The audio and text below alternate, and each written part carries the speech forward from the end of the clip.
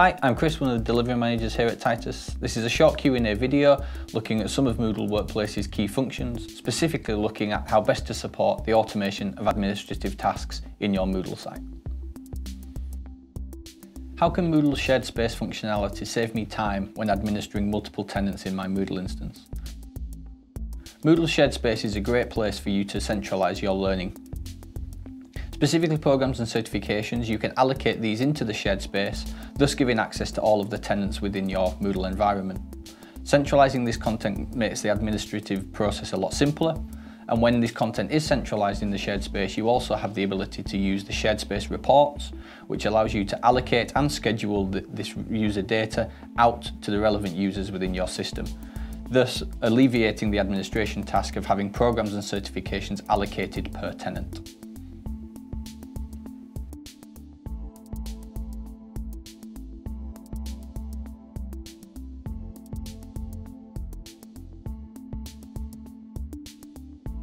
Thank you for watching. If you would like to learn more, please check out the link in the description, where we have a full online series of how to effectively implement Moodle Workplace.